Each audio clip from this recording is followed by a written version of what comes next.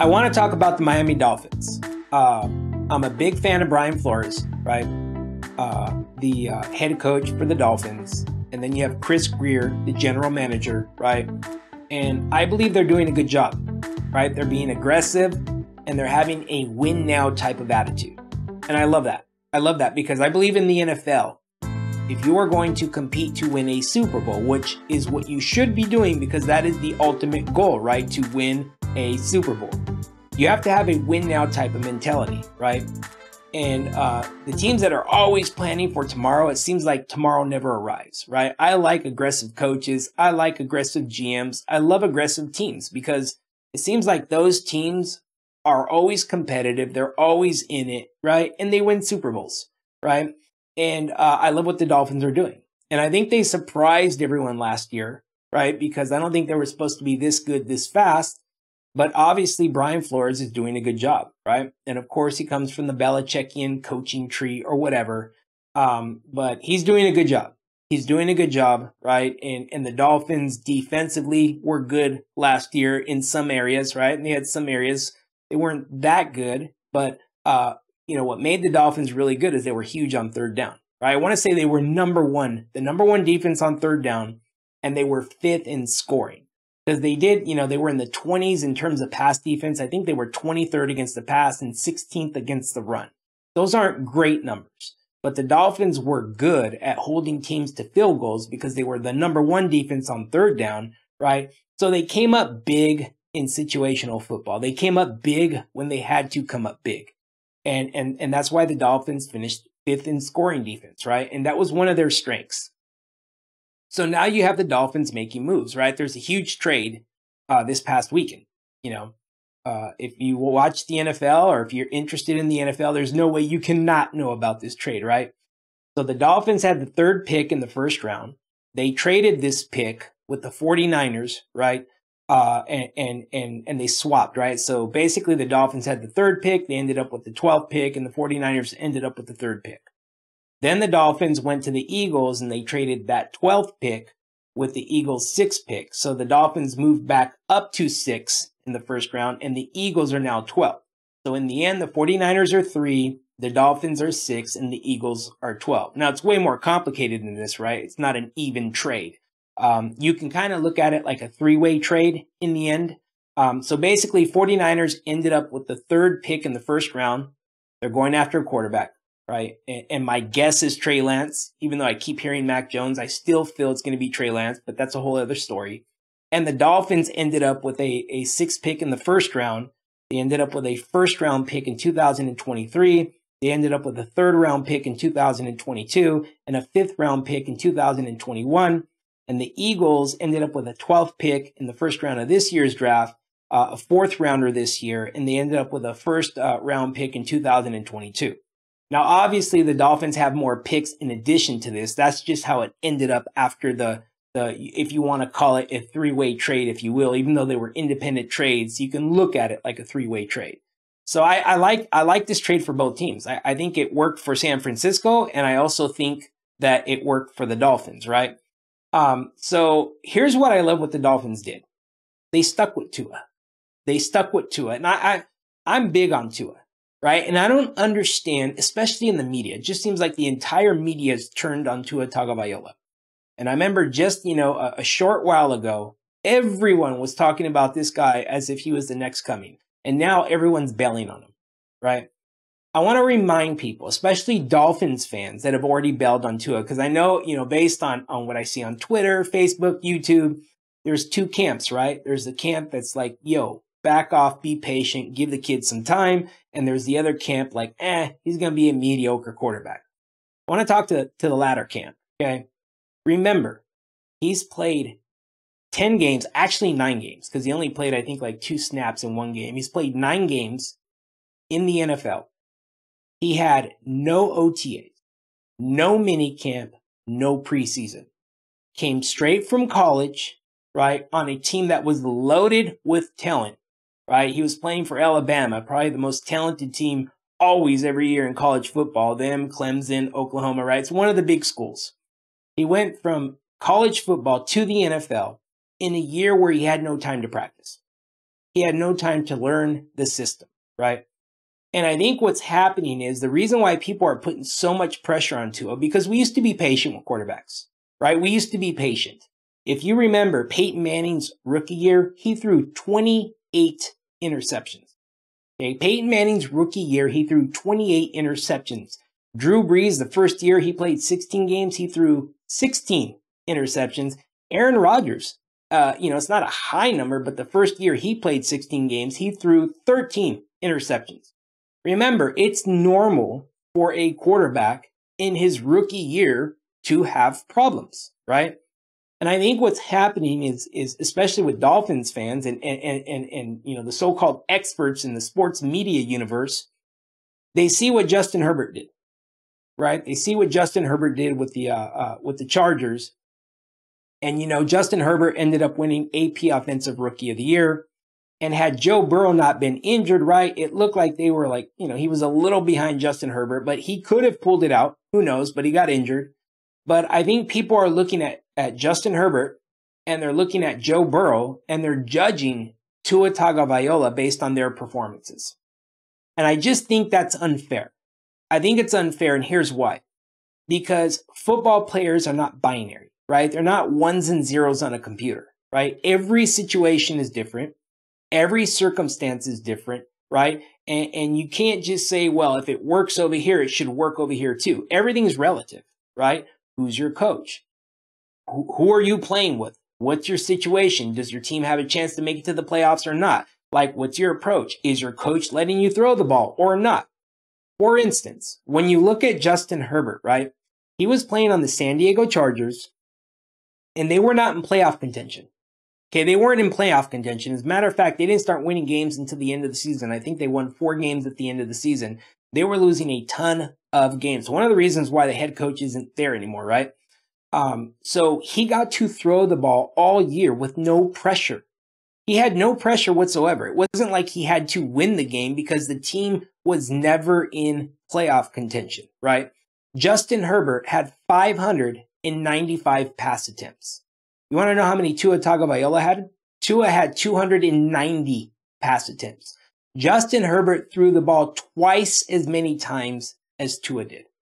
Because like I said, Justin Herbert was in a no-pressure situation on a team that was not battling to get into the playoffs, and he literally had no pressure. And they used the season to break him in. And yeah, he did have an excellent year. I'm not disputing this whatsoever. But Tua was in a completely different situation. When Tua took over, I want to say the Dolphins were 3-3, right? Something like this. And Miami had a win now type of attitude, right? In other words, Miami's like, hey, we have a chance to actually get into the playoffs. So not only did Tua not have a mini camp, not only did Tua not have a preseason, Tua didn't even get to have OTAs, right? Not only did he not have any of this, right? Now he's on a team that has a win now type of attitude in a system where he's controlled. So he's not even allowed to make mistakes. Like I showed you earlier with Peyton Manning throwing 28 interceptions, Drew Brees throwing 16 interceptions. Usually the rookie year for a quarterback, that's the year they get to make mistakes. They get to learn. Tua was in a situation where he could not make mistakes because his team was in playoff contention. They were taking every single game serious, and he had the pressure of this. And he also had the pressure of knowing that Ryan Fitzpatrick was ready to come in if he did anything wrong. So Tua was put into a situation where he's looking over his shoulder as a rookie, wondering at any moment, am I going to get pulled? Playing on a team that is trying to get into the playoffs under a coach who is controlling him, right? There's a reason why Tua had half the pass attempts that Justin Herbert did. As a matter of fact, when you average it out, if Tua had thrown the ball as many times as Justin Herbert did, Tua would have averaged 250 yards a game. But he didn't get to throw the ball as much as Tua did because, like I said, Brian Flores was controlling him, right? Miami was relying on their defense, and I don't blame them, right? Their defense was big in big moments, right? They were relying on their defense, and they were trying to win games. So it was a very controlled situation for Tua last year. He didn't get that year rookies get where it's like, just go out and throw the ball. You're going to make mistakes, no big deal. This is your learning year, right? You get to learn. Tua didn't get any of that. Not only did he not get any of that, he didn't get a OTAs, he didn't get a preseason, he didn't get a mini camp. You know what? He learned over Zoom. He got nothing, and he's a rookie on a team trying to make it to the playoffs under a coach who's calling a controlled game with the thought in mind that if I play bad, I'm going to get pulled out of the game, right? That's the umbrella or the pressure he was playing under. And I saw Tua in college. I know he's the real deal. I know Tua can throw the ball. I know Tua can be accurate. I know Tua can throw on the run, right? His off-platform throws, they're good. They're good. He just didn't get time. And I love what Brian Flores is doing. He's ignoring the noise. He's being an intelligent coach, like he has shown us and he has shown himself to be. Because right now in the media, literally everyone that was bragging about Tua just a short time ago is ready to axe him out, right? They're done with him. They think he's a bust. And I don't buy this at all. Matter of fact, I'll say this. I think Tua is going to have a better year than Sam Darnold next year. And everyone in the media, for some reason, they tolerate Sam Darnold, even though he has horrible, right? He's been playing horrible. They continue every year to tell me that Sam Darnold's going to get better. Sam Darnold's going to get better. I would argue that next year, Tua Tagovailoa is going to have a way better year than Sam Darnold. Now, if you remember, there was 3 games where Tua, threw for a ton of yards, right? And remember, he only played 9 games. Let's not forget, he played 9 games. 3 of those games, one was against Kansas City. He threw for 316 yards. The other one was against Buffalo, 361 yards. And the other one against Cincinnati, he threw for 296 yards. Now, in the game against Kansas City, he had 48 pass attempts. In the game against Buffalo, he had 59 pass attempts. And in the game against Cincinnati, he had 39 pass attempts. In other words, he got to throw the ball. He got to throw the ball. And if you look at all the other games, his pass attempts are way, way down. Because like I said, if you watch the Dolphins games, they were tight, they were close, they were relying on their defense to win the games because they were trying to get into the playoffs. So Tua never really got his shot. But when he was given an opportunity to throw the ball, he did get his yards. He completed 64% of his passes, okay? Justin Herbert completed 66% of his passes. That's literally 2% less than Justin Herbert. Literally 2% less than Justin Herbert, Tua Tagovailoa. And he averaged 6.3 yards per pass attempt, and Justin Herbert averaged 7.3 yards per pass attempt. He's right there. He just needs an opportunity. He just needs time. And the Dolphins are going to give him this, which is a good thing. And I like the way the Dolphins are approaching this. I don't think they need to worry. I don't think they need to have a backup plan, but they do, right? First of all, they signed Jacoby Brissett, right? And I'm not even trying to tout Jacoby Brissett, right? As he's going to solve everything, right? He's an okay backup quarterback. He's a backup plan. But what I mean by backup plan, forget I even brought that up. I'm just saying Jacoby Brissett's there. You need a backup quarterback. That's your backup quarterback. But what I mean by backup plan is the Dolphins also have picks over the next 2 years. So if it really does go bad with Tua, right, they still have capital they can deal with in 2022. And then they have picks they can negotiate or trade to move up if they need to in 2023.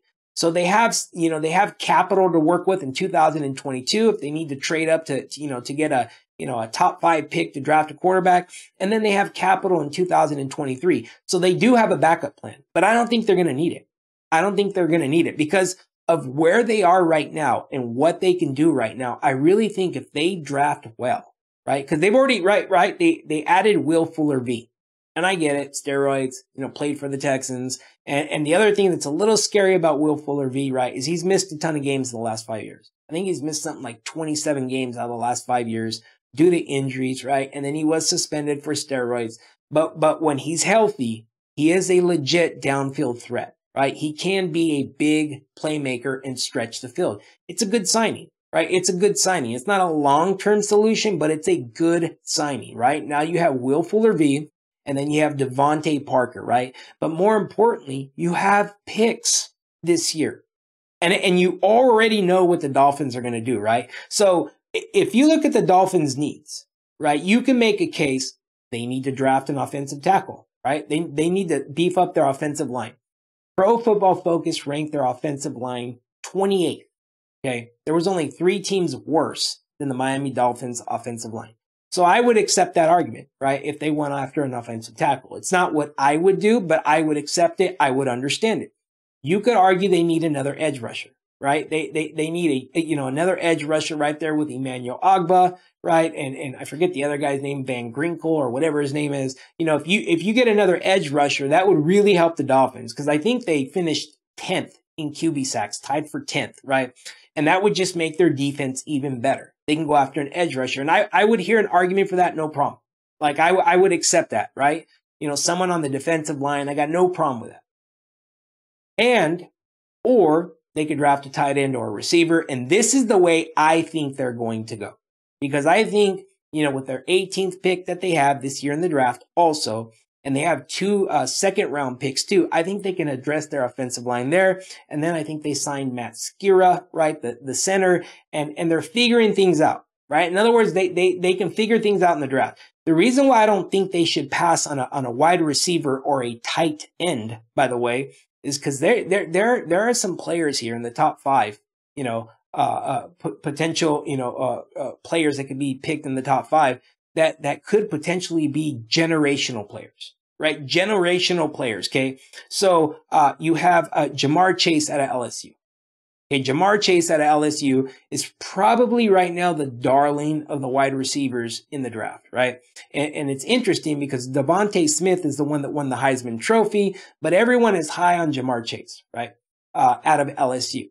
But the one I like, the one I think the Dolphins should go after if they can get him, right? And hopefully Cincinnati, right, and the Falcons don't get him, right? Hopefully they don't get him. And I think you have a good chance of them not getting him because they really need to address their offensive line. Joe Burrow was sacked like crazy. Obviously, he was injured. They need to address their offensive line. And there's a good chance they're going to draft Penei Sewell, right? Or Rashawn Slater. And same thing with the Falcons, right? Same thing with the Falcons. But here's the cool thing, right? The Dolphins can select Kyle Pitts out of Florida. Kyle Pitts, this guy is what? 6'5", 6'6", 250 pounds. If you don't know who Kyle Pitts is, right? The quarterback that was throwing him the ball was Kyle Trask out of Florida. Go watch the highlights. This guy has it all. He can literally line up like a wide receiver and go vertical. He's got the speed. He's got the hands. He's got the ability. And if coached correctly, which Brian Flores can do, right? They can teach him to block. He could be just like Rob Gronkowski. If you think about it, what makes Rob Gronkowski so special is not only does he have hands, right? Not only is he athletic, not only can he go downfield, but he's an excellent blocker, right? You can put him up against the best edge rusher on the other team, and not consistently every single down, but when he's called upon, and he'll do his job. Like, he's that good of a blocker. He's also a great downfield blocker when you're running the ball, right?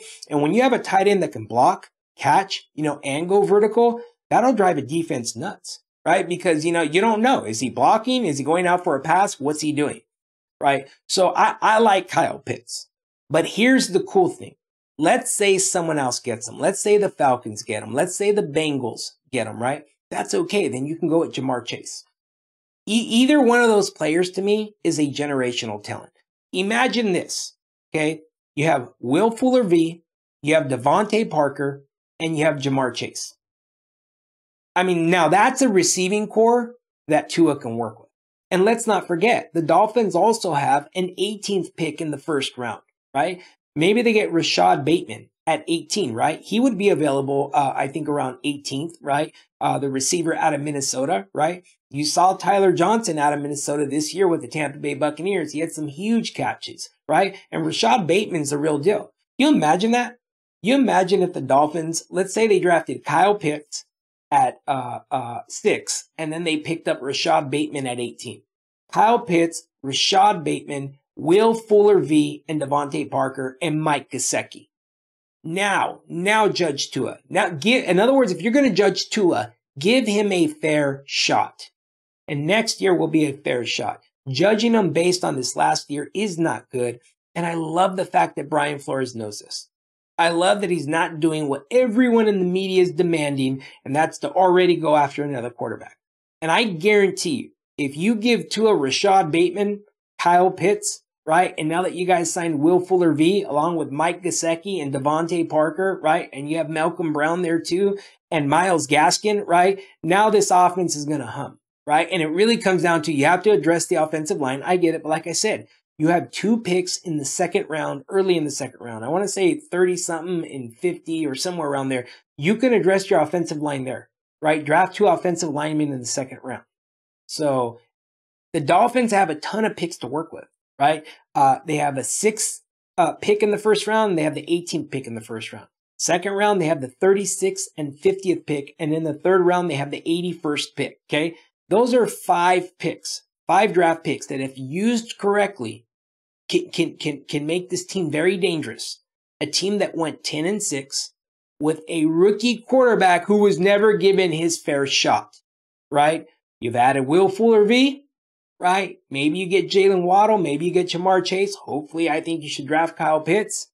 Either or, I'm okay with it, right? Now you got Will Fuller V. You got Kyle Pitts or Jamar Chase. Maybe with 18, you get Rashad Bateman. Now we're talking. That's a Dolphins offense. I'm like, all right. That's a Dolphins offense, in my opinion, that can compete with the Bills. And the defense, right? I get it. You lost Kyle Van Noy, right? You still got Xavier Howard. You still got Byron Jones, right? You still got Emmanuel Ogbah, right? Like, this is a loaded Dolphins team. Use the picks correctly. Support your quarterback. Get behind your quarterback 100%. Be efficient, be concise in the draft, and you're going to have to look out for this Dolphins team. You're going to have to take this Dolphins team serious. A team that went 10-6 last year has a very good shot at competing with the Bills to win their division if they do things right. Hey everyone, thank you for watching SP Sports today. Please don't forget to click the subscribe button down below. This way you are notified when we post new videos. Also, if you have a moment, leave a comment and check out our other videos.